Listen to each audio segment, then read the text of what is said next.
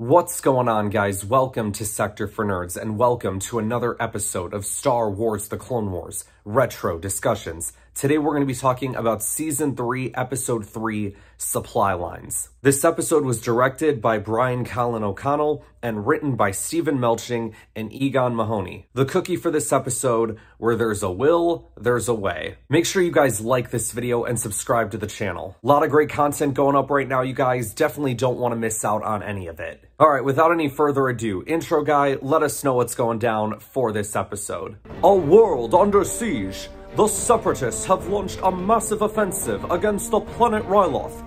A blockade of deadly battleships has cut off any support for the dwindling Republic defenses. Though they have fought valiantly with the help of Twi'lek freedom fighter Chem Syndulla, hope is fading for Jedi Master Dai and his men as the droid army closes in. Now, my first reaction to this episode when I was watching it back in the day on Cartoon Network was, oh, we're going back to Ryloth. Cool. Now, for as many hints as there were throughout this episode, it did take me a little bit to finally realize that this episode was a prequel episode. Because this isn't a prequel story for just one, but two different stories from Clone Wars Season 1. The first of which being the Ryloth arc, and the other of which being the episode where Yoda goes to TOYDARIA. So let me kind of explain what's going down here, right? Like, the Separatists, they're taking over Ryloth, the people are beginning to starve, it ain't turning out good for them. So the Jedi want Bail Organa to go to try and make an arrangement with TOYDARIA to be able to send supply ships over to Ryloth to help them. Unfortunately for Bail Organa, the Separatists ended up intercepting that transmission, and we get a scene with Count Dooku. I feel like it's been a minute since we've seen him. We intercepted a coded transmission between Senator Organa and the Jedi Council. We were able to partially unscramble it. The Jedi have sent Senator Organa to TOYDARIA to negotiate a treaty which would allow them to send relief supplies to their forces on Ryloth. Send a message to Senator Lot Dodd of the Trade Federation. I wish to speak with him immediately. Jar Jar was there, who knows why, but at the end of the day, Senator Amidala couldn't leave the Senate, so unfortunately it was just, unfortunately for Bail, it was just Representative Binks that was there. So Bail had to carry most of the weight for this one. But then King Katuko talks about how TOYDARIA is a neutral system and not part of the Republic. And I'm like, but wait a second, no, but you are part of the Republic. I saw you join them. I'm sorry, but I will be joining the Republic.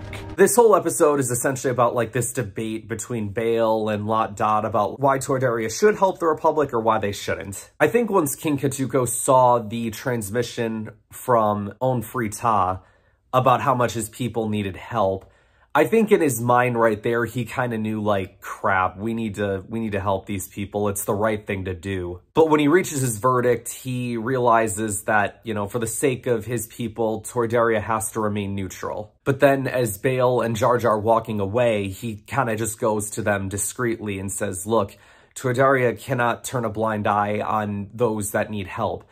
And he says, you may use TOYDARIA to transport the supplies that you brought with you. Which Bail says, but that's only going to be good for one, perhaps two rotations. But King Katuko's like, look, it's going to have to do. And you have to guarantee that the Trade Federation can't link me to this relief mission. To which Bail has an idea. And it leads to this dinner scene where Jar Jar has to do this entertainment to distract them. And he's like just taking all this perfectly good looking food. It looked like some chicken, some berries. He's dumping it all on the ground. He starts taking the plates and just spinning them around and being like a freaking circus clown.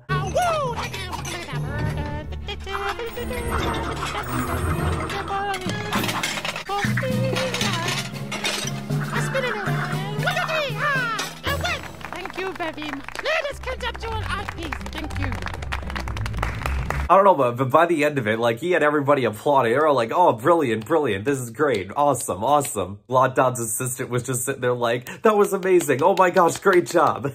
Meanwhile, as Bail is, like, loading the transports and they're getting them out of there without Lot Dodd noticing. What are you looking at? Misa look at nothing. Oh, no. Misa look at nothing. Misa are creating and sharing Gungan ritual-style art with Trade Federation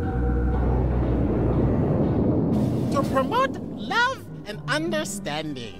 And then there's the other side to this episode with Master I'm a Gundai, which is the funniest name of all time that foreshadows his own death at the end of the episode. Early on, the right flank ends up collapsing, so they can't get out that way, and there's only one gunship. But they decide, okay, let's take this gunship, we'll turn it into a bomb to collapse the left flank, so then they can only come from one direction, which in that case, we can provide cover for the Twi'leks while they escape with their families over the mountain. Cham Syndulla is a little upset about this. I actually like the conversation between Gundai and Gobi, who's one of like Cham's fellow mates that we meet in season 1. I appreciated it because it really showed like why Cham was so hesitant to get help from the Jedi in that arc. Again, I understand why they do this with episodes and whatnot, to be able to go back and tell stories to explain certain things. I don't always like it when they do this stuff where they tell stories out of order. I'm telling you, Disney Plus, just put the chronological order on there. Like, we all know it exists at this point. You can go on StarWars.com to find it. Just save us a couple steps and have it already available to us. But eventually we get this battle between Amagundai, Captain Keeley, and his clone squadron up against the droids. And you kind of knew, like, all right, I got a feeling, like, eventually these guys are going to end up losing. Like, this battle isn't necessarily about winning. It's just about holding off the enemy so the Twi'leks can escape.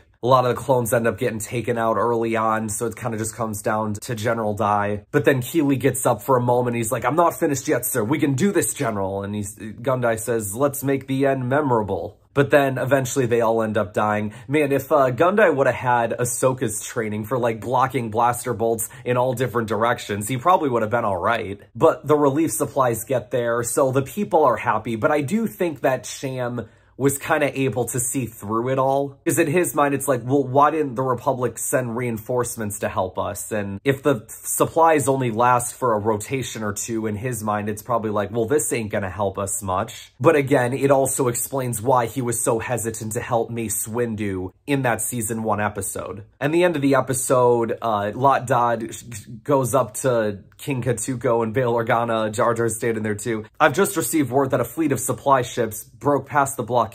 And Bail says, look, if the Trade Federation has violations of any treaties, you're welcome to present it in front of the full Senate. And he just goes, it takes years for the Senate to decide everything. And he just kind of looks at Bail.